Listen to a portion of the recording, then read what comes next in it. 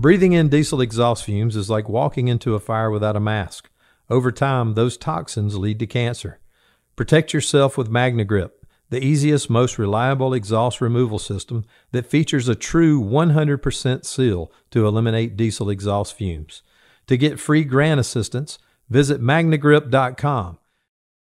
The Fire Store, equipping protectors with passion. Every decision the Fire Store makes as a company is about its customers.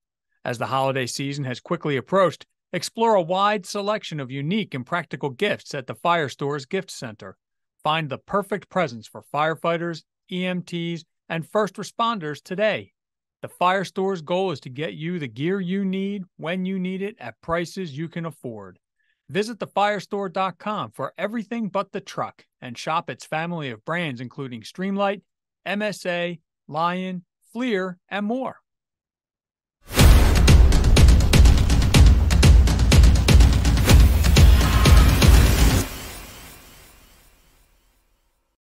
Hello, everybody. This is Eric Dreiman with the Hooks and Hoses podcast coming to you for the December issue of the podcast. I've got a friend of mine, Lieutenant Kris Short, who's going to be my guest tonight. He's a firefighter with the Baltimore City Fire Department. He's been a firefighter for over 20 years now. Got his start in Pennsylvania and then transitioned to the career side about 13 years ago with Baltimore City Fire Department. Spent the majority of his time in truck companies, and I'm sure we'll get into those conversations as we move through the podcast. But Kris was on Truck 8 for quite a few years and then moved to Truck 5 about a year ago. Truck 5 is the busiest truck company in Baltimore. And then just recently, this year, I believe, got promoted to lieutenant. So he's now a lieutenant, frontline supervisor, and he is now a lieutenant on Engine 31 in Baltimore City. So, Kris, it's nice to have you on the podcast. I appreciate you taking some time to spend with me and hang out for an hour or so. Yeah, thank you. I appreciate you inviting me on here. It's an honor. You know, we go back a little ways, and it's an honor to kind of get together and do this. Yeah. Kris and I first met in Little Rock, Arkansas. We'll call it Little Rock. It was outside of Little Rock, but 4 or 5 years ago. And the man drinks more Monster Energy drinks in a day than I think most people do in a year. But he's high speed, low drag kind of guy. I was taken back by his intensity from when I first met him. Definitely knows his job and has a lot of experience going to fires and making runs and doing all the things that firefighters want to do. So I'm really looking forward to getting into this conversation. One of the first things I want to talk to Kris about is back in 2019, Kris, you had the unfortunate experience of getting hurt at an incident. So if you could just take the audience through that, what you were dispatched to, what you saw when you got there, the things you did, what ended up happening to you, and then we'll go on with the rest of the conversation. So, absolutely, yeah. It was a November night. Actually, it was a really nice night. We did a lot of stuff during the day. We worked 24s, and we were painting some hooks, getting some just general tool care at Truck 8, and had a bunch of ladders off. We actually went mutual aid into Baltimore County for a dwelling fire that morning. And I guess I should have saw this coming when I broke my favorite axe on a roof. That should have been a tall tale sign. But now, all joking aside, it got later in the evening and we started eating dinner, hanging out. Everybody's favorite spot is the firehouse kitchen table. And we're laughing it up, joking. Box alarm comes in for 30 box, which is the box area for Truck 8. And got dispatched as I think it just came in as a building fire. And I was talking to my lieutenant on the way there. My lieutenant and I were really tight when we worked together. And he asked me to come over to his shift and be his one of his EVDs, which is emergency vehicle driver. So I drive and tiller ladder trucks. And that night I was driving and coming down the hill just before the turn to get onto the street to where the garage was, and ended up being a garage where the garage was. And I remember saying to him, I was like, man, if this is this garage I'm thinking of, this is going to be a mess. I don't like this. He kind of looked at me and we're like, all right, well, you know what? We got it. We ain't worried about it. We'll figure it out. And as soon as we came to the intersection, I get ready to turn. I just look over and it was just black. Like it was, I mean, of course it's dark. It's 1900 hours, so it's dark in November, but you could still see that distinct black smoke coming out. And,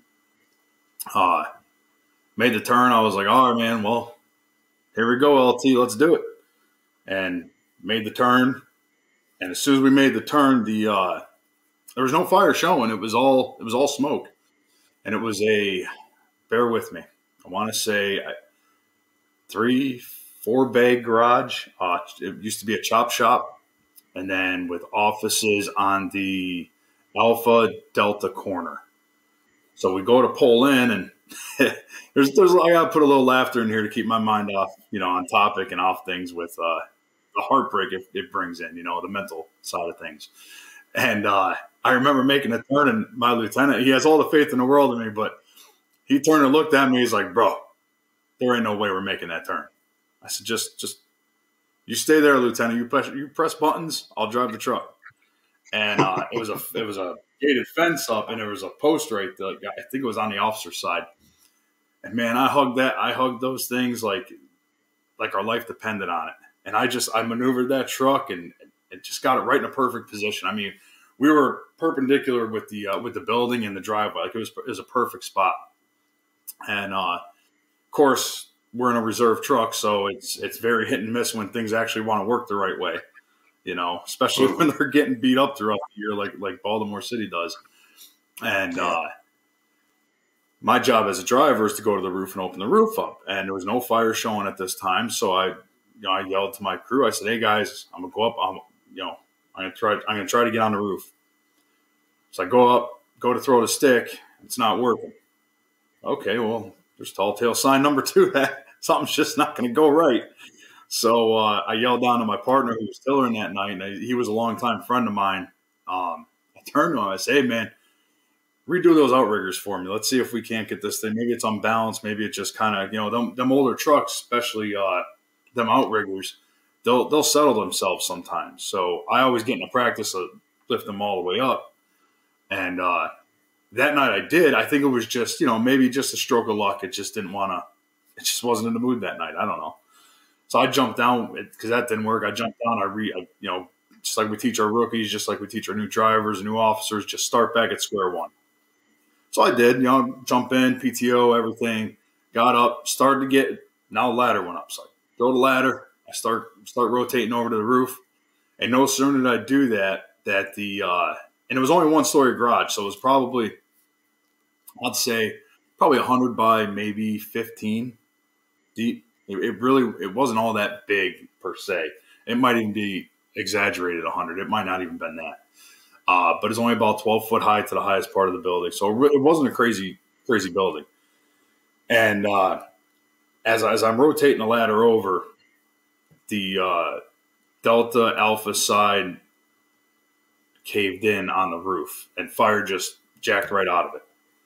All right, well, no problem. Saves me job I got to do, so I come down, yelled to the crew. I said, all right, guys, my lieutenant was like trying to get command, like he had command, the first arriving officer, and he's kind of just going through trying to figure out where everything's at, what's going on, a mile a minute, first in line officer, your mind's going a mile a minute. So we always had a thing where we make the best judgment call we can with each other. So I yelled over to him. I said, hey, change of plans. I'm going to go over and get these overhead doors. And I yelled over to my partner. I said, you guys start working on that side. I'll go over here. We'll work together, meet in the middle. So we did. And I grabbed the saw, ran all the way over to the Alpha Bravo corner, rather. Let me put it that way. And it was probably, of course, luck we have, it has to be the biggest door. So I go over to the door and start the saw. And the one thing that I can't stand that I always veered away from when I was teaching was the V cut in a garage door. you want that thing opened up, so open it up. You know, you want to get in there. The biggest part is wanting a degress, you know, and having control. You're not even worried about the control of the door. You just want that egress part of it. So I ran up, started getting ready for my barn door cut. I cut. It was high as heck. So I started cutting over, and it started to buckle a little bit. And I said, you know, something just ain't right.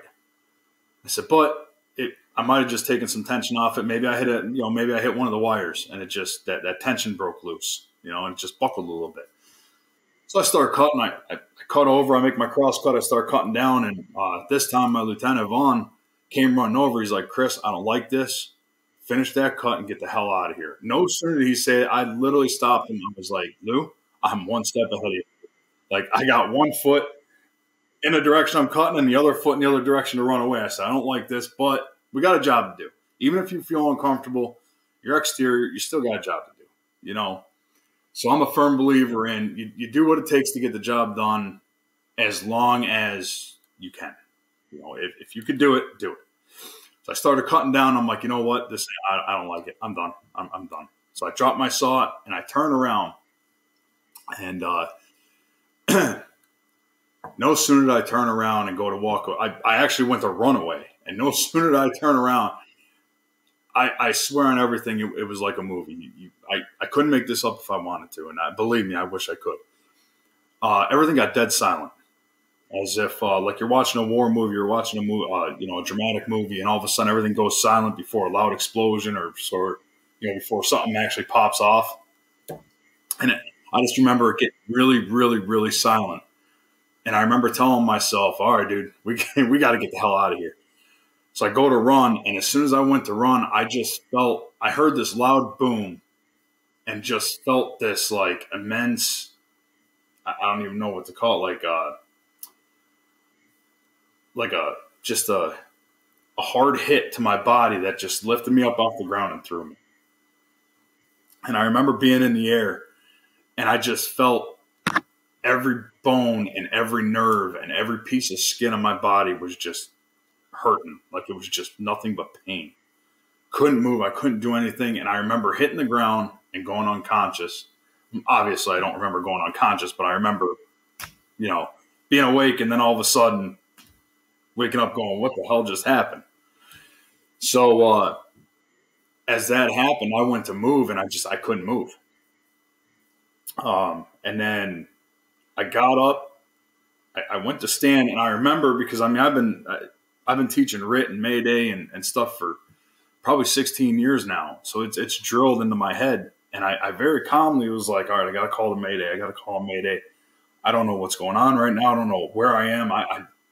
What the hell? And I'm like trying to get my mind right. And all I'm seeing is like, I don't know if you guys remember this, but when you're in high school, especially like towards prom season, they'd bring in those DUI sunglasses or those glasses, and you got to kind of try to walk a straight line, but it's like you're drunk. And that's exactly what it was like. Like everything was blurry. Everything, it looked like stuff was there and it wasn't. I couldn't get my mind right. And I remember yelling Mayday, and I like literally was trying to get my arm up because I always kept my radio right here, my lapel mic. And I remember trying to grab my radio, and I just could not lift my body. My body just would not function. And like, I'm trying to like throw my arm up, and I remember just going, May. And then I got hit with something else, and I just collapsed. I collapsed. I bounced off a car that was there. And I know that because of, the after action report that my lieutenant and I have done 100 times. It made sense to why the one part of my head was hurting and why the rest of my body was hurting, why the other part of my head was hurting. And I guess from what they said, they looked over at me, and I was trying to get up. I don't remember it at all. I was trying to get up, and they said it literally looked like a cartoon character when that like TNT iron anvil comes down and like traps them in, and they're like, like a worm trying to get themselves out. And they said that's what I was doing. I was fighting with everything I had, and I was so pinned and in so much pain, I couldn't do anything. So they, my lieutenant and another lieutenant from another engine company that was there, they came over, grabbed me, dragged me up the hill, and by the whole time I was yelling because we didn't get issued leather boots at the time. We only got issued the rubber ones. I remember yelling, don't cut my boots. Don't cut my boots. These are expensive boots. Don't cut my leather boots, man. And they're like taking everything off me and stuff. So it's, and the next thing I know, I'm in the back of the medic and just everybody surrounding me, sticking me left and right, heart monitor, drugs, all kind of, I'm just like, wow, and like seeing some of the people that I brought up in the fire service that are career with me, and seeing some of them that I used to ride when I rode the medic, probably 11 years ago, that I rode the medic with, just working on me and seeing the pain in their face, and everything started to kind of come around of what happened. And next thing I know, I'm not the ICU, shock trauma. And I'm just sitting there like trying to figure out what the hell just happened. And everybody, you got everybody coming in, and it's just all hitting you at once. And it's just like nothing's settling, nothing's kicking in, nothing's like giving you a recollection of anything. And you're just kind of sitting there like almost like, well, it's Christmas time, so it's almost like being the Scrooge with the ghost of Christmas past, and you're just seeing yourself like just sitting there confused, like, what do I do? I don't know what I could do right now. Like, I want to help you. That's what it felt. It felt like a third person, and it took quite a while for everything to kind of roll around to come back to what actually happened. So, and it was interesting. Yeah. So let's before we continue on with your story, let's talk about the fire itself. So you were cutting this overhead door. Do you know? Did you, in the after action, was it a smoke explosion? Was it a backdraft? Did a compressed cylinder let go? I mean, what do you know? What caused? Unofficially? When I went back and looked at a lot of the pictures and everything, and so my lieutenant was a good amount of feet back, and he got blasted with pieces of concrete and brick. Whereas me, like, I got hit with broken up block, steel, iron. I got hit with everything that makes up the material of a garage. And actually, an I-beam just missed my back, like an actual, probably a good 12 feet of I-beam just missed me. And I got talking to him, and he came up with a couple things. And I said, well, Lieutenant, I said, not for nothing. I said, but look at these pictures, and let's go back and look at this. I said, right there was a propane tank, and they said that there was a acetylene tank in there. I said, if you look at this fire, they got a ladder pipe on it, they got hand lines on it, and it's not going anywhere. It's still coming up, like it's still torching out. And we came up with the synopsis of there was a gas line that was right there, and an acetylene tank. So what we're coming up with, departments, for their own reason, more than likely for everybody's own good, they investigate to a certain extent. Excuse me. And when you have a line of duty and death, it comes out of the department's hands. Anybody that's been involved in that, anybody that's seen that, anybody that's read the reports, it's when NIOSH and everybody comes in, everybody does their investigations, ATF. When you have a near miss and everybody's okay for the most part and everybody's alive, it seems like, and it's nationwide, it seems like it's more of a departmental, hey, here's what happened. And it's on them if they want to make a PIA or if they just want to kind of leave it be. And a lot of departments, they leave it be because it's like, this could open up something, or, hey, maybe these members are going through a lot, so maybe now's not the time, or just get swept under the rug. Whatever the reason is, every department has their reason. Every department operates and investigates differently, and that's not a fault of anybody. That's not a bad thing. It's not a good thing. It's whatever works for that department. So that's what we had come up with, and everything that lines up with our synopsis appears to be the way that it happened. So it's actually pretty neat to sit back as my lieutenant and I combine our experiences and our knowledge and sit back and actually look at everything. And it's amazing of how much information you could get when you're just looking at pictures and reviewing, combining stories and talking to each other about stuff. It's amazing what you come up with and how accurate and sometimes inaccurate you could actually be.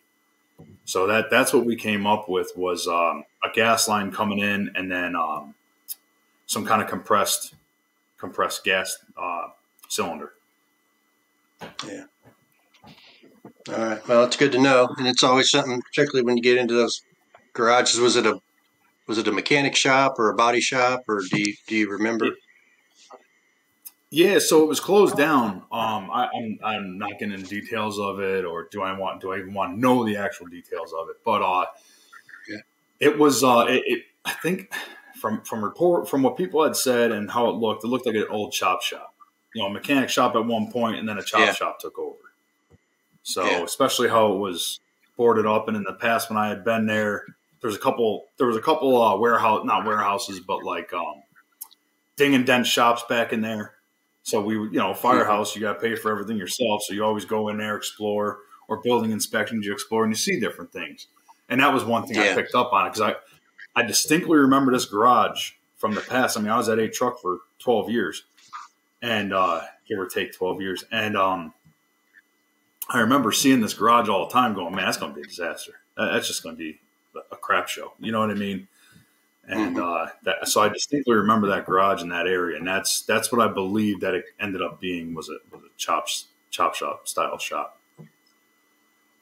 Okay, well, good to know. We always got to be cautious of those time we go to any of those mechanic shops or body shops, any of that sort of stuff, because of what could be inside, right? And obviously, you found that out the hard way. So, let's go back to the emergency room. You're in the emergency room. You're kind of discombobulated, trying to figure out what happened and where you are and, what's going on. And so just tell us a little bit about, what your injuries ended up being, how long you were in the hospital, what your recovery looked like. I know you had some surgeries that you had to go through and all that sort of stuff. Yeah. So that night was actually, it was weird. I wasn't there very long. I shouldn't say I wasn't there very long. I was there long enough. They didn't keep me overnight. I think I got there about 8 o'clock, 2000 hours, something like that. And I think I got discharged about 0700 or 0630. So I wasn't there all that long. But the problem was, so shock trauma is a treat right now to the injuries that are viewable or that are that you could really pinpoint right then and there, And I, of course, being injured, you don't want to hear that crap. You want to be fixed. And they ran me through a series of tests. I couldn't stand up. I could barely walk. When I did stand up, my body just wanted to give out. So they're like, I went in for all kinds of testing, took all kinds of blood work, got bunch of MRIs, CAT scans, things like that. And then I actually went home that morning and cane ridden in a sling, just like still trying to remember everything that happened. And I remember I had to write, your PIA, even if it's in, your most information you get with a debriefing or anything is the informal process. So sitting around just talking about it. And I remember I had to do just something informal but formal, like in writing, hey, what happened? And I remember just looking at my buddy and I'm like, man, I need you to fill this out. I don't know what the hell happened. I said, I can tell you what happened before, but I can't tell you during or after. I just can't remember. And, that's the most common thing with a traumatic injury or a traumatic event is your mind just blocks everything out without you even realizing it. And that's its way of keeping you safe, I guess you could say. It's probably a better way to say that is that your mind's trying to keep you safe. And so I went home and I remember the first thing I did was I went to visit my grandma. And the look on her face was it was heartbreaking. She her her old little body tried to grab a hold of me and just couldn't, and was so afraid too. And I remember that was the first thing I did is I wanted to go see my dog and I wanted to see my grandma. And so I did, and I went home and I laid down, and every time I'd close my eyes, I'd hear the explosion. Every time I went to move, my body would just scream. And finally I called doctors. I said, I can't do this anymore. Like, I can't use the bathroom. I can't eat. I can't do anything. I can't move. Like, I'm immobile, right? Or I'm not mobile right now at all. And so they got me in for a bunch more CAT scans and a bunch more MRIs and X-rays and all kinds of stuff. So it turned out, luckily, nothing was broken. I mean, I say luckily. I kind of wish things were broken because it would have been a lot easier. But I ended up with a concussion, 100% blast injury to my right ear, and ended up messing up my eardrum. So, like, when it's funny when you talk, or when somebody talks to you and you hear sound, your eardrum goes like this. And it like kind of pulsates or beats to the sound and it sends the waves through. Well, mine kind of does like jumping jacks. It's kind of like having a jump rope, and it just kind of does this like a circus wheel. So, that's something that always makes me laugh when I look back on it. But, I ended up with 100% blast injury to my right ear. And I hate saying this word. I always screw this word up. Inguinal hernia. So it's right below, right by your thigh, but like up just below your belly, groin area. Which I'm assuming is when I was trying to move or pull myself out with the impact. I'm guessing it kind of, hey, what's up kind of deal. Messed up my L5S1 to where to this very day, I lose feeling in my leg. Some days my wife has to walk me up and down the steps or get me off the couch. Wife has to get me in bed, take me out of bed, use the bathroom. It's not every day. Not every day. It's enough though to where it's really imposing on my life. But I do normal life. I'm in the gym every day. But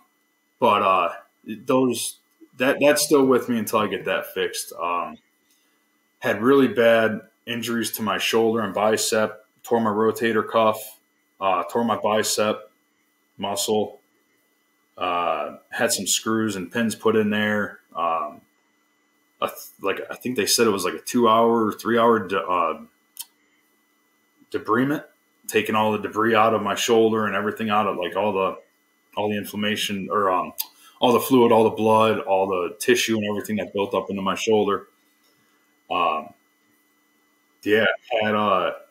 My back was just like completely swollen around my L5, herniated disc, protruding disc. Right now it's resting right on my sciatic nerve. So that's never ending. I think that's it. So I got away pretty lucky, to be honest with you. I'll tell you what, it was a good wake-up call to realize what you want to do with your career and your life. And that's why I feel like I got away lucky, because I should be dead. I'm not. I should have been paralyzed at the very least. And I wasn't. And the doctors, and for anybody that's into fitness or anybody that like, I mean, we're firemen. The last thing we want to do is take 15 runs and then work out or, get off and a long shift and then go right to the gym or, and it's life, man. But let me tell you something. I'm glad I spend as much time as I did and as much time as I do in the gym, because my muscle mass is what protected my insides, what protected my bones. It overall protected the hell out of me, and I'm really glad that I'm somebody that really likes to work out, and I got to see the benefit of it. And not many people actually get to see a positive medical influencing moment out of having a lot of muscle mass. Usually just show up to a show and you look studly for everybody or look good for somebody or put a tight t-shirt on, but all joking aside, this was something that like medically proved muscle mass will protect you from more than what you think it could ever do. Yeah. So how long did you end up being off work? That was in November. I came back to work June 6th. So about 8 months. 6.5 of those months were being stuck on the couch unless I took a bunch of ibuprofen and drank some whiskey and kind of got the blood flowing a little bit. But even that was my first probably 5 months I had a cane. 4 months had a cane. It was it was lucky, but it wasn't all that long, but it was long. Yeah. to say the least. Yeah. So during that time, I'm sure that, the physical injuries are what they are, and they certainly were no fun, but mentally, what was that doing to you? I mean, were you questioning, am I going to be able to make it back? Am I going to be, what's my future hold? I'll tell you what, to be completely blunt and honest, I didn't want to live anymore. I didn't want to work anymore, work the fire department anymore. I didn't want to live anymore. The mental aspect of it was probably one of the hardest things I ever had to do. When you come home and you have to look, at the time my kids were, 13, 3, and I think 5. I'm trying to think back here. And you're a dad. You're their hero. You're unstoppable. You're Superman.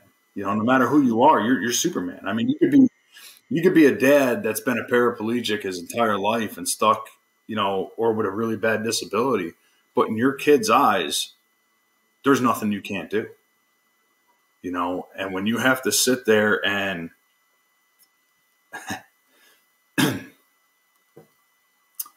you have to look your kids in the eyes and you see the fear in their eyes. You see the hope is gone in their eyes. You see the pain in their eyes. And they have no idea what's going on. They just know that their dad or mom or whatever you are is hurt. And trying to deal with that on top of every time I closed my eyes and started to doze off, your brain plays tricks on you sometimes. You could be really tired and you start dozing off, and all of a sudden you get a little twitch like that, and you kind of jump, scares the shit out of you.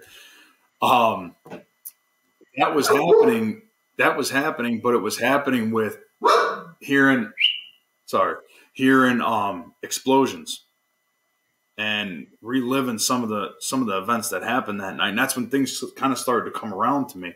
So it was a blessing that it was happening, but at the same time, it was killing me because I couldn't sleep.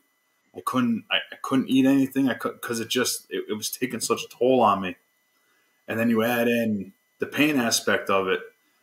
You're dealing with two of the worst things in life is your brain and pain. You're supposed to be training your brain to disregard the pain to keep moving, but now they're working against each other. And then just the constant buzzing in my ear. And just like I'd hear something outside, and I'd like kind of jump a minute. There were certain movies I couldn't watch, certain TV shows I couldn't watch for a while. And I was single at the time, and I couldn't have my daughters overnight. They'd stayed with their mom. Because I couldn't trust myself. If something happens to those kids or something happens in the house, what am I going to do? I'm stuck on the couch. I can't get anywhere. I remember, just trying to figure out, like, there's no way I'm ever going to make it back to work. Like, what the hell am I going to do? I'm 30 some years old. Like, I can't medically retire right now. That's suicide. I can't. What kind of lifestyle am I going to have? What am I going to do? Like, what if this surgery goes bad? What if this doesn't fix it? Those what ifs just start cranking on you. And the one thing that I had by my side, next to my daughters, was my dog. And that dog laid by my side, that dog, you know, I would twitch or I would tremble. And my wife to this day tells me that I tremble like crazy at night if I don't take my medication, my PTSD medicine. And every time I would do that, my dog would just reach her paw over and just like kind of tap me like, Dad, it's okay. Like, Dad, you're all right. You know, and just knowing that, like, look, man, I'm never going to ride motorcycles again. Like, I'm never going to go to the gym again. I'm never going to, you know, I'll be that dad that like is trying to teach his kids how to ride a bike or trying to teach their kids how to play softball, and I can't do anything. I'm literally just going to stand here, you know, and like, yeah, that's how you do it, or no, that's not how you do that. You know? But all that stuff just plays over and over in your mind. And that was one of the hardest things I ever had to deal with. I mean, I've had a lot of stuff. I've had, you know, a bunch of kids. I've had a bunch of babies. I've seen a lot of coworkers get hurt. I've fallen through roofs. I've fallen through ceiling, through floors. And it just goes to show that no matter how much you know your job or no matter how much you do your job, it happens. Things happen. So you're trying to deal with all that, and you're just running through your mind like all these what if scenarios, and you know, what I do wrong, what I do with this, and then, you know, all that starts settling in, and then it's just before you know it, like you're drinking whiskey, you're popping ibuprofens, and that's your life. That's your life. I mean, what are you gonna do? You know, and then just trying to figure out, you know, you're going through counselors, you're going through this, you're going through that, and it's like none of it's working. You know, and then next thing you know, you're talking about the 2-year-old body that you had to pull out of a mattress that burned around them. You know, and you're like, where the hell that got you? I don't even remember doing that. You know, but now everything from your past that you've done on this job is starting to hit you hard because you allowed your mind to open that wormhole. And as soon as you open that wormhole, if you're not ready for it, it's going to hit hard and it's going to hit fast, and it's going to bring up things on this job that you know, everybody makes the joke of, man, I wish I could forget what I've seen, and we all joke about it and laugh about it because that's what we do. We're firemen, but in reality, you do forget about it, and then when you let your mind go down that wormhole, that's it. Everything that you've been through, everything that you've done, some of your near misses, some of your like, whoa, how the hell did we get out of that? That all starts coming back. And that's when the effects of PTSD, severe depression, functional anxiety really starts to come in, and everything hits all at the same time. There's no, well, I think today's Monday, so we'll do this today, and we'll do this one Saturday, and then we'll hit them with this on Tuesday. No, it's midnight on Monday, and you're waking up bawling your eyes out going, what the hell was that? And it pushes you even further down, you know? Mm-hmm. So what ultimately made the difference for you to get back to work? With everything you had going on mentally, physically, I know you said your kids, your dog, you know, you mentioned counseling, but what ultimately got you said you're off 8 months. Where was it? Month 6, month 7, where you decided, I can't go on this way. I got to get back to the job. I got to do what I need to do to get better. Hit and miss throughout the month of December. You know, I'm getting back to work. Nothing's going to stop me. I'm Kris Short. I'm Shorty. I got this. Nothing's going to stop me. And then the following week is I'm never going to do this. And then January, that's it, man. I'm almost 3 months in. There ain't no way. So then after all that happened, my grandma died in February. And the week before she died, we were just having a conversation. She goes, you know, I think it's time you get another Harley and we go ride. This is my 82-year-old grandmother. Right? I'm like, hell yeah. Absolutely. As soon as I get back to work, that's the first thing I'll do is I'll buy another, because I rode my whole life. But with a family, I said, you know what, I'm going to give it up and just kind of, you know, be a family man. and spend more time with my family than I do riding. So I got out of it for a little while. And the week before she died, I was sitting there. We're watching a repeat of the Garth Brooks concert in real life of his background, his life story, and da-da-da-da-da. And she loves Garth Brooks, so we're sitting there watching that, and we got talking, and I said, you know what, Nani? I said, you're right. I said, you got to get back to riding. I miss it. She goes, yeah, and I want to go riding. I want you to take me on a nice long ride. I said, okay, Nani, you got it. Knowing damn well inside my head, 82 years old, she ain't going to ride that long, but we'll take some breaks. Yeah. I'll make her dreams come true. And I knew what it meant for me to get back to work. So she had died towards the end of February. And losing my grandmother was devastating. Like that was devastating. She was more of my mom. She was my best friend. I talked to her every day, 2-3 times a day. We went on 100 dates together. We would go, movie dates. We would do dinner dates. We would, just be pigs and sit at the house and eat everything in sight and watch whatever we wanted to put on TV and Christmas movie. She was my everything. And losing her and then seeing the pain in my kids' eyes and then going down. So I actually took my grandma down for a visit. I had to go to the one doctor, so we went to Baltimore. And she went with me. And when we got there, we're hanging out at the firehouse, and she's laughing. She's having a good time with the guys, and they're picking on her, firehouse kitchen table stuff. And I remember looking over at her and just seeing this little twinkle in her eye every time she looked at me or every time she would look at my crew. And then I'm seeing the pain in my crew's eyes, like, I can't believe this happened to Shorty. Like, there's no way. You're Kris Short, man. There's no way this happened to you, And then they ended up getting a fire as we were getting ready to leave. And I said, you know what, Nani, let's go buff a fire. Let's go check a fire out. We drove down, and we're standing there, and she's like, this is awesome, fire truck, breaking windows, cutting roofs, whole 9 yards. And I just remember after she had died, I went further into depression and further into everything, and was holding on by a thread, to be honest with you. And I just remember turning to my dog and literally like, Sadie, we got to do this. Like, Taters, your daddy can't be down like this. I got to come back. I'm Kris Short. I'm Shorty. You don't keep me down, man. We push. And I just started pushing really hard and calling my crew, like, look, I'm coming back.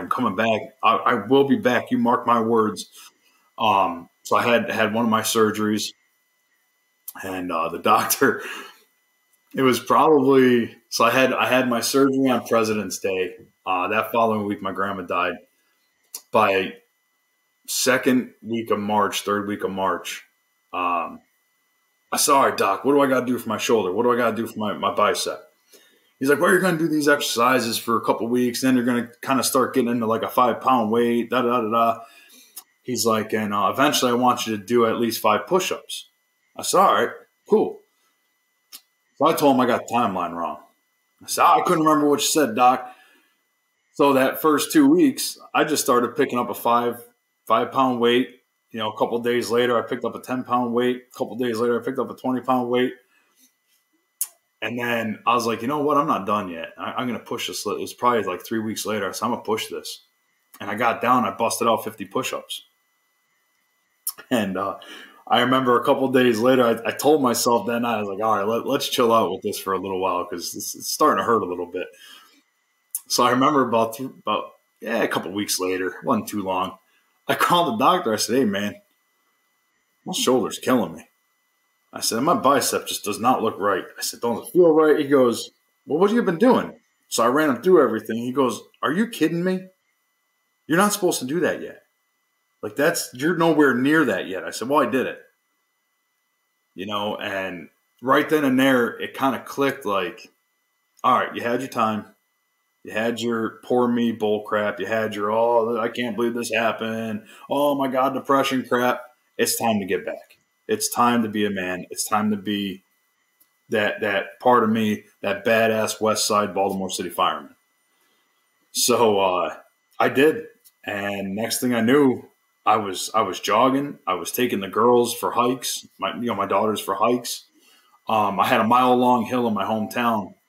I would throw all my gear on, and I'd run up as fast as I could up to a block, and then I would stop, do 10 8-count bodybuilders, jump back up. I'd run to the net, and I would do that as much as I could, even if it was alternate push-ups, even if it was I slowed my pace down.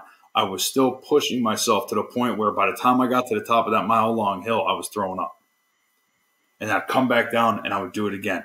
And then the other side of town, we had a set of black steps that go up a hill. And it was 2 sets of steps. And I remember just as soon as I did that, I would walk over there, and I would start running those. I would do 5, 6, 7, 8 laps on those to the point where I wanted to just either sleep or pass out from exhaustion, from just body being exhausted. And then I remember, like, it hit about May, and I'm getting ready for my work hardening. And I just started. I got back up to a 12-minute for 2 miles run. I got back up to I think I was pushing 110, 120 push-ups. Then I started doing some more calisthenics. I started doing some more aerobic exercises. I started, doing a lot more core. And I just remember, like, my couple friends calling me, like, "Hey, man, you're missing this fire. You're missing." I said, "Don't you worry." I said, "Shorty will be back by summer. I'll be there." I said, "You mark my words, I'll be back by June." And I pushed and pushed and pushed until I literally just couldn't push my body anymore. And so I have to go for a functional capacity exam to make sure I can still operate on the fire ground. It's a little test my jurisdiction does. So I go in, I do that. I show up to the infirmary, and I hand the letter over to the infirmary. I said, "I didn't get to see this yet because it came to me in a sealed envelope." I said, "But here, here's my FCE stuff." And she's sitting there looking at it, and she's looking at me, and she's looking at it, she's looking at me. I said, "Sweetheart, is everything all right? You good? Did I fail?" She's like, "No, you literally surpassed everything by, like, pounds of weight, not even like 5, 10, like 25, 30, 40 pounds of weight. You surpassed all the anaerobic stuff. You passed, like, all this stuff." She goes, "So you're back on." Hold on. And sorry about that. I live on a busy street. And I remember I got out to my car, and I just literally started crying. And I'm talking to Nani up in heaven, or wherever she's at. And I just start talking to her, and I'm like, "We did it. We did it, dude. Like, we did it."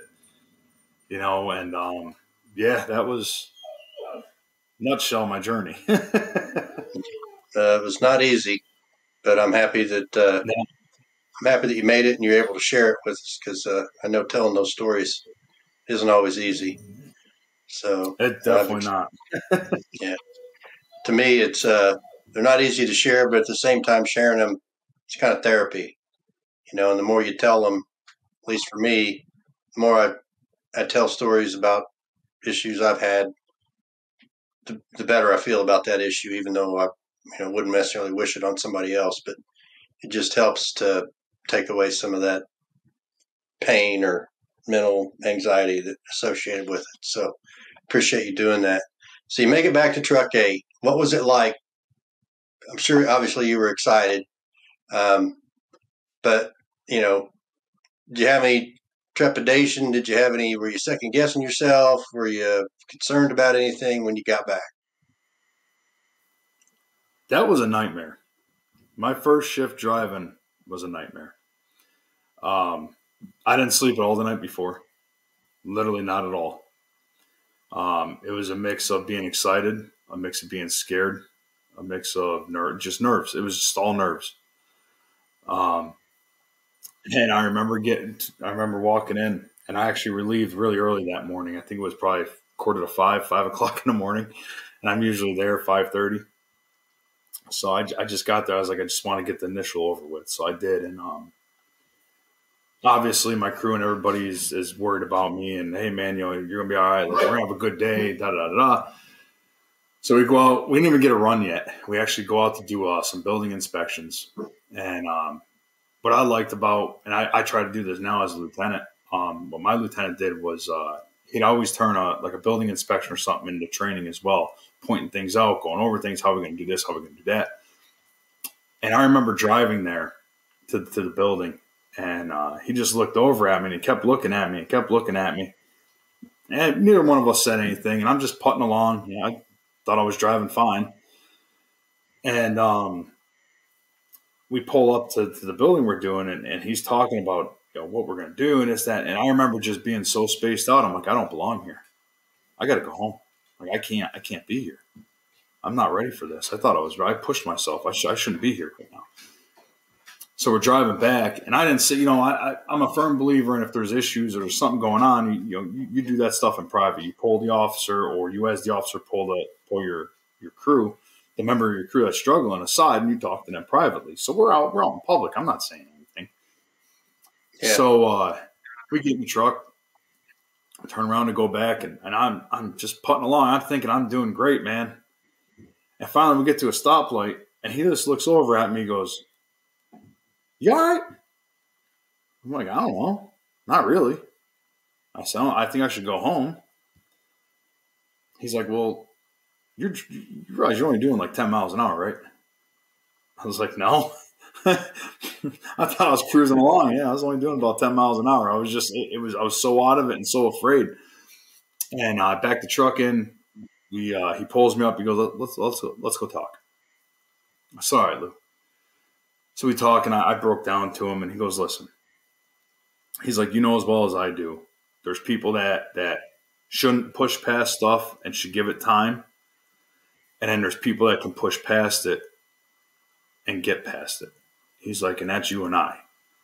He's like, "So why don't you just chill, hang out. I'll have somebody else drive." I said, "You know what, Lou?" I said, "I haven't slept. It's my first shift back." I said, "I'm going to go upstairs and lay down. Just give me 20 minutes, you know." And he did. And he's like, "Listen, if you don't feel any better within the next hour," he said, "you're going home." I said, "Well, I assure you, Lieutenant, I'm taking back what I said. I'll be fine." And I went upstairs, man. I passed out. It must have been, it was a perfect first day back. We barely took any runs during the day. They all came at night. And I must have woke up about 3 hours later, and I was ready to go. I was, then we finally took a run. I actually think we took a box, took a report of a fire, and it was like I never left. Everything was good. I was golden, And then the day came where I had to drive by the incident. And I took the longest way possible to get to it was a non-emergency run, thank God, but I took the longest way to get there. And then, of course, as time progressed, I could just drive by it now and just throw it the middle finger and just kind of laugh about it. It's kind of how I deal with it. But that first initial back was a nightmare. It was very difficult. It was very gut-wrenching. It was bad. And it was one of those, like, I'm second-guessing every single thing about my life right now. But I'm glad at the end of the day, I'm really glad I stayed on and didn't go off or anything, because honestly, by the time I had woken up from a nap, it was like nothing ever happened. Like I was joking again. I was, "Come on, get on the truck. We got to go." Like just busting balls, just everything. And it was like nothing ever happened. And staying on that day, although, and I know a lot of brass, and I know a lot of medical people, and I know a lot of not so on the edge line officers will sit there and say, "That's wrong. You should have went off. You should have done this." But they're not wrong, but they're not right. It's in my eyes that's a judgment call that has to be made for the right reason.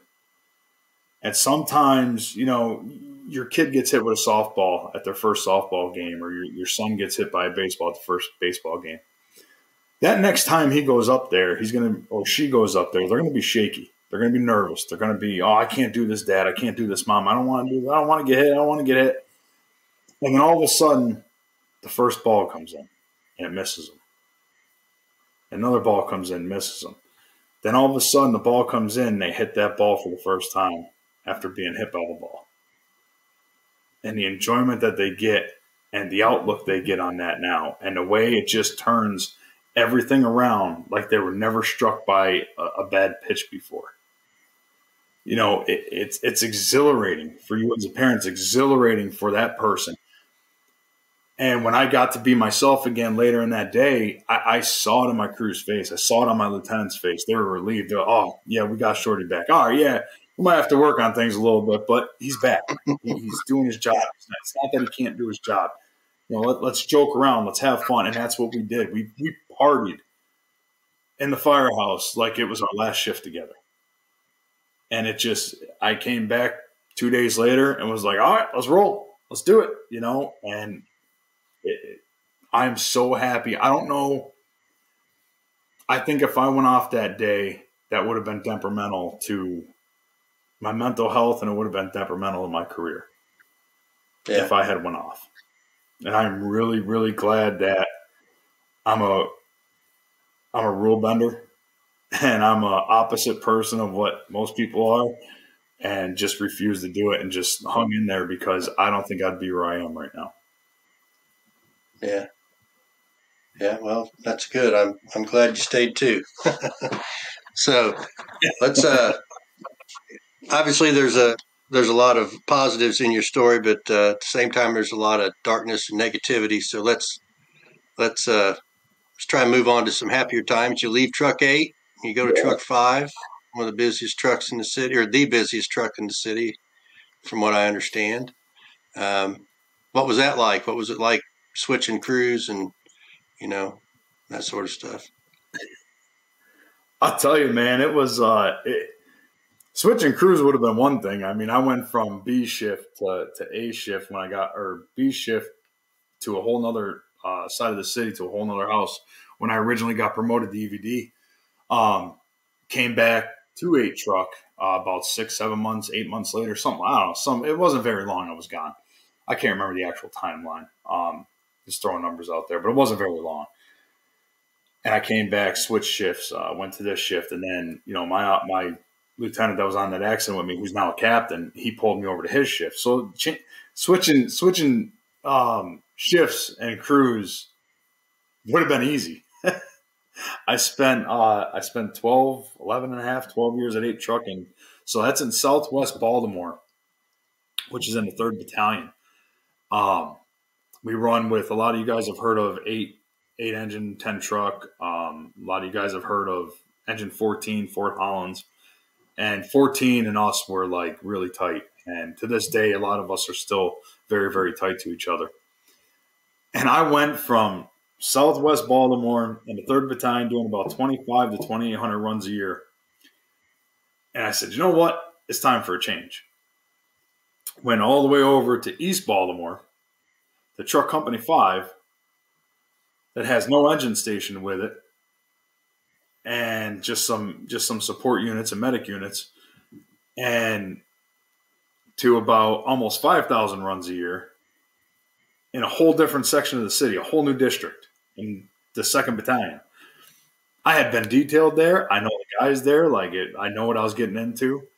But to go from knowing almost everything about your area and your surrounding area, and being somewhere for so long and having that comfort of like, we might actually sleep tonight. Or, you know, we're probably going to go to a fire tonight, but we're going to sleep. Or, you know, hey, it's going to be a busy night, but at least we can get some stuff done during the day. You know, 2,500 runs a year, 2,800 runs a year, divided across 4 shifts, it's not that bad. Well, now I'm over here doing almost 5,000 runs a year.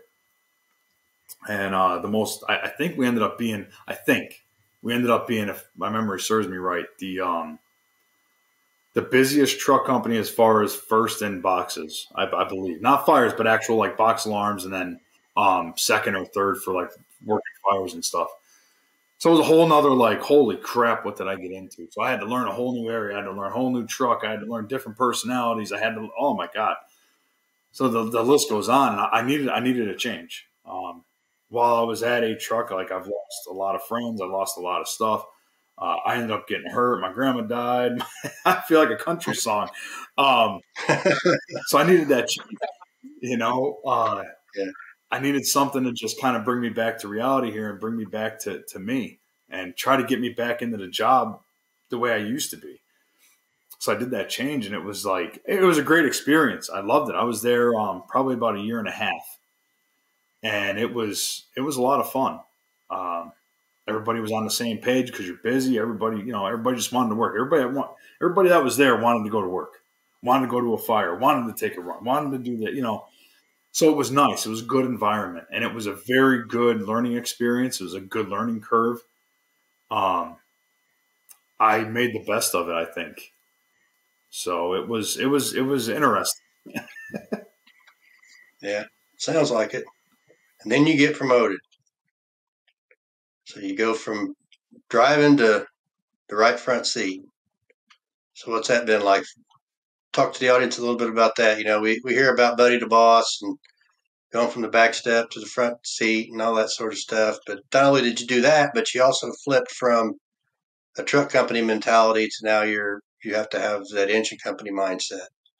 So, what's that been like for you? Not only being a first line supervisor, but now you're thinking like an engine guy instead of a truck guy. So,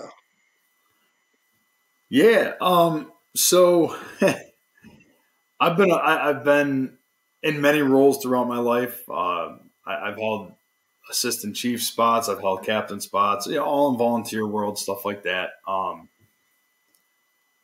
And then I had been on a truck for so long, pretty much half my career. Well, at this point, my whole career. And I got rumors that I was getting promoted. I got, we had a big promotional list that's out, 70, 80, 100 people on it.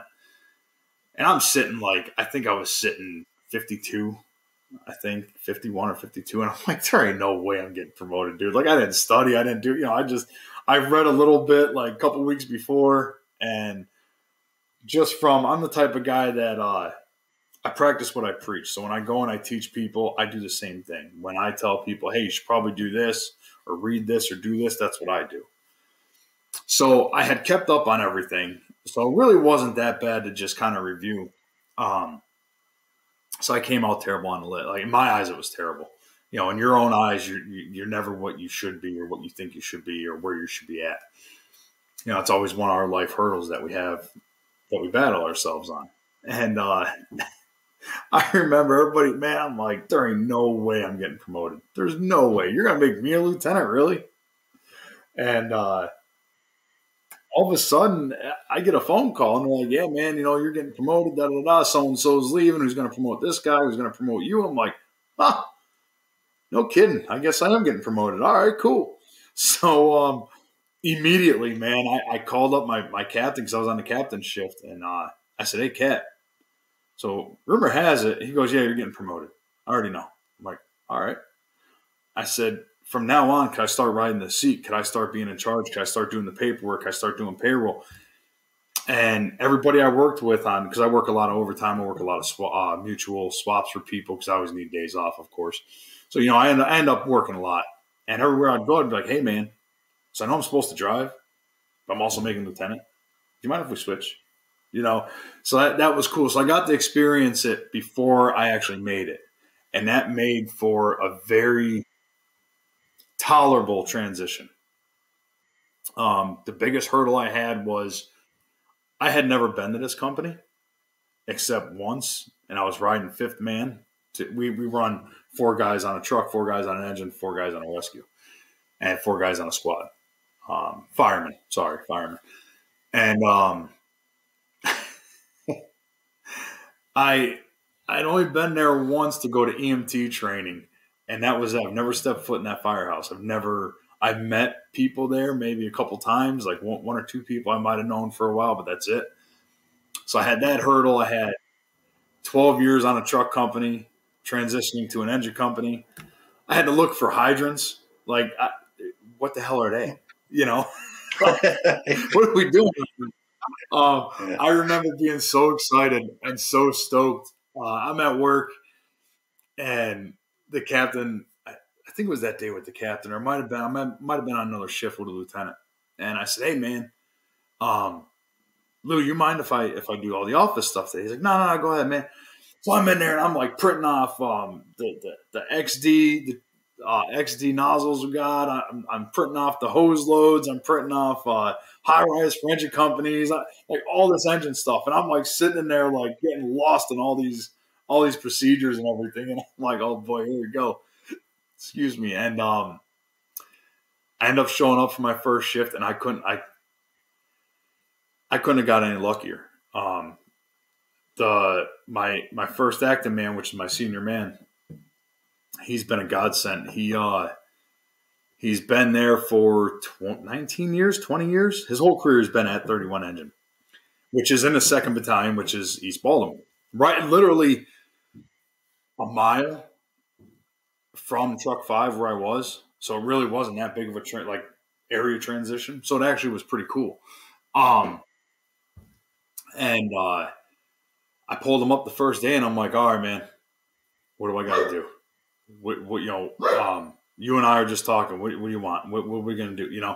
So he ran me through some things, and finally I sat everybody down. I said, look, man, and if I can give any advice to anybody, your first month, your first 2 months, stop worrying about trying to be a lieutenant. Worry about your job at hand. Worry about the 3 other guys' lives that are in your hand. Don't sit there and be a stickler for everything under the sun, because at the same time, you're going into a place in a new spot, in a new company, in a new part of the city, or a new crew, or whatever it is. It's new to you. Worry about working together. Worry about that cohesiveness. Worry about, where do these guys stand? What are their expectations of me? Because here's my expectations from them. And that's something that I did. Was I got there and I said, look, guys, all I'm going to tell you is I'm learning. I want to know from you guys. I want to learn from you guys. And at the same time, I want you guys to learn from me. And, here's my idea. What do you guys think about this? For the first couple tours of training. And they were more than willing to be on board. I mean, that's a great idea. Let's go do this. We'll go. I'm like, all right, cool. So we're actually capitalizing off each other. So I'm here a day, and we're already like climbing that ladder, like we're rolling. And it's been like that ever since. I mean, that was July 5th. Well, July 7th, I think, was my first shift. Here we are. It's December essentially, and nothing has changed. Like for the bad, it's all been progressive. It's all been going great. Well, then all of a sudden, the Baltimore City Fire Department says, hey, we're going to give you a rookie, straight out of rookie school. I said, what? All right, cool. Great.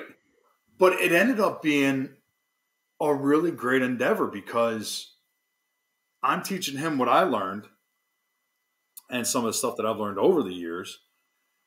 And he's teaching me how to deal with the situation that I'm in. I'm a new lieutenant getting a brand new guy out of rookie school. So we're like kind of working off each other. And the best part of it is I'm going to toot my own horn here a little bit. I got so good with it that he didn't realize what was actually transpiring between us. So it actually everything turned out to be picture perfect and just all around awesome. Now I'm having the time of my life. We've had some first in fires. We've had some fires where, we're not going in, so we got to alternate our attack. And it's been probably one of the greatest learning experiences I've ever got to have. And now, I got pulled up today. I was out at incident safety officer class out at the academy, and one of the guys came up to me. He's like, "Dude, I've never seen you smile this much."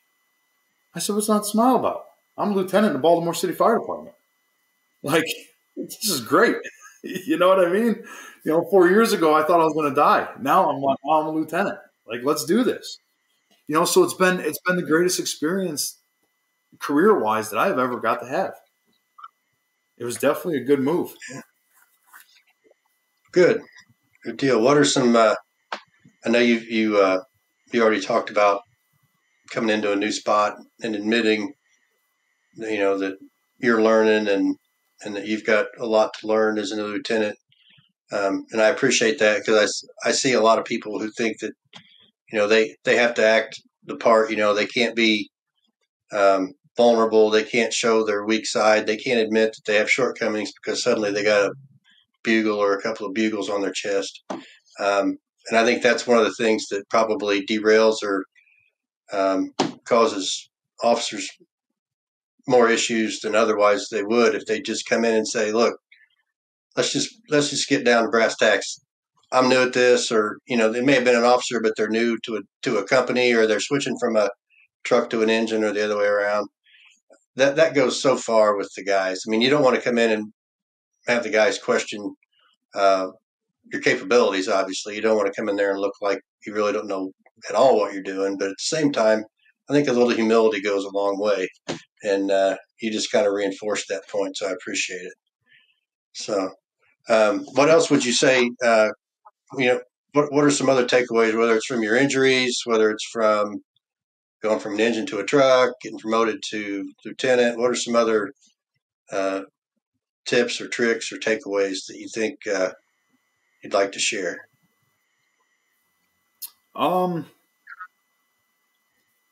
Let's allow things to make you humble. And remember, at the end of the day, and I know that this is very cliche, but this is, speaking straight from the heart and from experiences. You're a lot stronger, and you could do a lot more, and you could be a lot more than you would ever think. I know there's a lot of conceited people in the world that I deserve this, I could do this, I'm gonna do this, and unfortunately, sometimes they get humbled. And they don't know what to do with themselves when that happens. And that's a very common thing, especially amongst men, type A personalities. That's a very big thing. And there's nothing wrong with that. But use everything that you do, use everything that you go through, use everything that you see as a learning stone. Take it to heart. Don't take it with your feelings, but take it to heart and lock it in there. And use that to make yourself better tomorrow. And then the hell with tomorrow. Make yourself better a year from now. Everything that you go through and everything that you experience, nobody's ever going to do, because that's your own personal experience. I'm at the point in my life and my career where I could look at certain things that most people couldn't, a child, or, really bad accidents or whatever, and just, whatever, But that's because I've learned over the years how to get myself in a position to where I can do something about it with my own mind and my own body. But that wouldn't have happened if I didn't learn how to be humble, if I didn't learn how to take things that I've been through and use them to my advantage. And I think that's one thing that I could say to everybody out there is, so what if you drop the ball? So what if you forgot something? So what if you have to start over and you have to sit down and say, teach me, teach me? So what? Allow it to happen, because you're going to turn around and you're going to end up looking back on it going, that was probably one of the best things I ever did. That was probably one of the best things that ever happened to me in the worst way. And it gives you a whole different outlook on life when you start allowing things to not go as planned. Not everything has to be a plan. Not everything is a Hallmark Christmas movie. Things are going to happen. Things are going to pop up. Deal with it. But do it the right way and use it as an experience. Use it as knowledge. Use it as an education. And dust yourself off. So when I go to the gym, guys will go there, women will go there, and y'all look in the mirror and you're looking at your figure and you look, oh, I look great. I do that. I go there and my hand to my wife, to my family, I go there and I look in that mirror and I make myself get upset with what I see. I make myself think about some of the things that I've been through. And I use my face as the devil that I'm fighting, because your mind, if you allow it to, it's going to push you to a point where you're constantly going to battle yourself. So I use that as my motivation when I'm in the gym. And I'll look in the mirror and I'll think back on all the things that should have brought me down, all the things on the job that I felt like took over my life and controlled me for so long, because I couldn't allow myself to be humble. I couldn't allow myself to break and just cry once in a while or just talk to a buddy about it. So now I use that in the gym, and I leave the gym feeling great. I leave, with so much off my mind and so much off my back. It's incredible. So you learn how to take everything and build yourself. And that's all I can say about all of that. It's just let it happen, but do something about it and do it in the right way. Yeah. I appreciate that. It takes a lot to open up like that. So I want to thank you for spending a little over an hour with us this evening on the podcast. I see you got your Christmas tree up there in the background. So yeah, I hope you have a good Christmas. And you working Christmas this year, or are you off? I am actually off this year, surprisingly. Right. The wife and I are both off. Good for you. Yeah. Yeah, I work Christmas Eve, but that's it. So I'm off Christmas Day as well. So, at least you're off the day. What's that? I said, at least you're off the day side of Christmas break.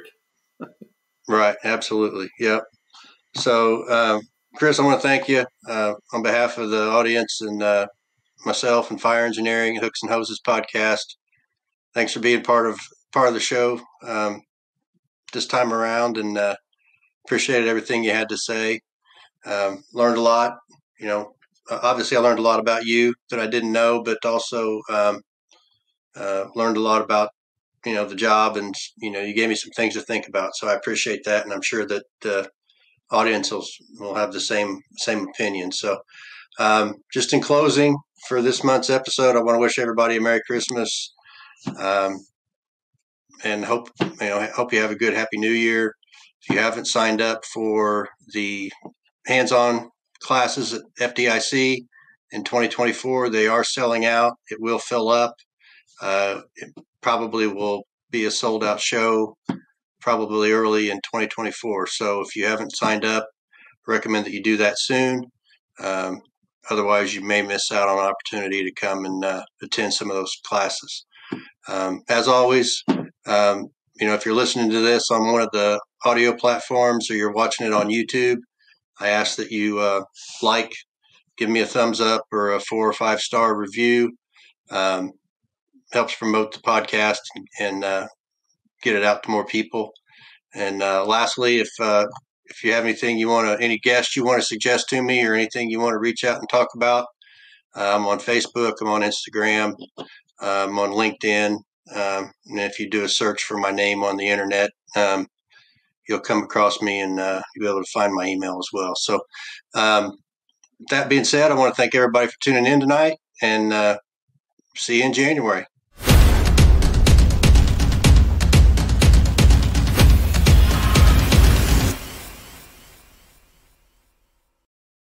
Breathing in diesel exhaust fumes is like walking into a fire without a mask. Over time, those toxins lead to cancer. Protect yourself with MagneGrip, the easiest, most reliable exhaust removal system that features a true 100% seal to eliminate diesel exhaust fumes. To get free grant assistance, visit MagneGrip.com. The Fire Store, equipping protectors with passion. Every decision the Fire Store makes as a company is about its customers.